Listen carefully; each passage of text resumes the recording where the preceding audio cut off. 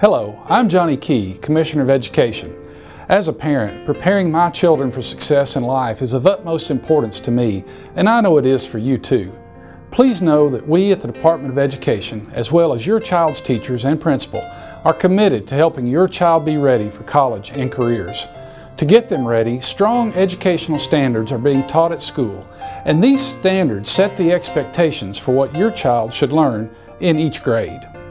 As a state, we have raised the bar with higher academic expectations to ensure your child is prepared to compete and succeed in a highly competitive world.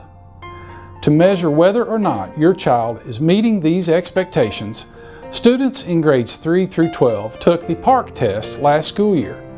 PARCC replaced the Arkansas benchmark and end-of-course tests that had been given in the previous years.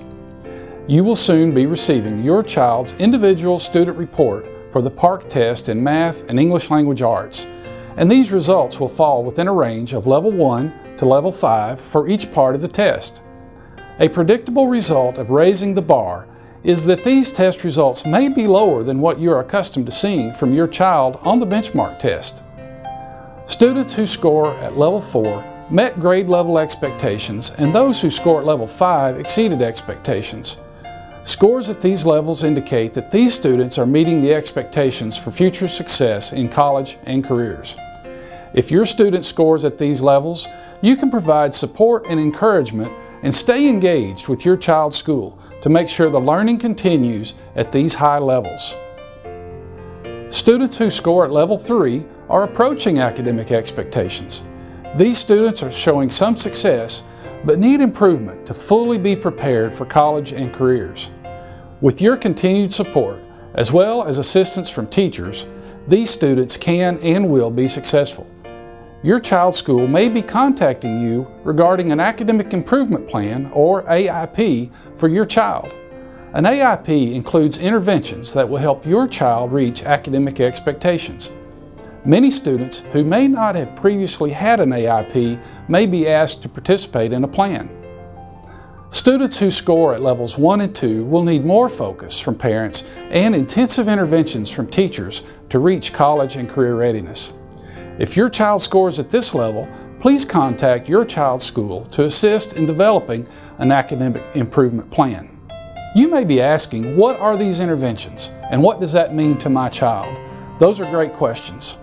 Examples of interventions may include computer-assisted instruction, extended school days, tutoring, learning labs within the school day, Saturday school, and double blocks of instruction in subject areas where help is most needed. I encourage you to visit with your child's teacher to learn more about these interventions that are available and that could be most helpful for your child's success. This is a critical point that I urge you to remember. Having an AIP does not mean your student is being labeled in a negative way. Having an AIP does mean, however, that you and your child's teachers will have a roadmap for helping your child grow academically and become ready for college and careers. You may find it helpful to visit the Understand the Score website at www.understandthescore.org. This site provides additional information about the PARCC results and what they mean for your child. I think you will find the video, Understanding the Score Report, on that website to be very helpful. To learn more about statewide results, go to our website at www.arkansased.gov. Real educational success for your child and for Arkansas requires your involvement. I encourage you to become engaged in the conversations in your communities about setting high expectations for students and how your schools are increasing the quality of instruction and providing appropriate interventions to meet these expectations. I encourage you to find out how you can support your child's learning or volunteer to help other children to learn. If you do this, you will help the state of Arkansas move its conversation from one of adequacy to one of excellence for all students throughout our state.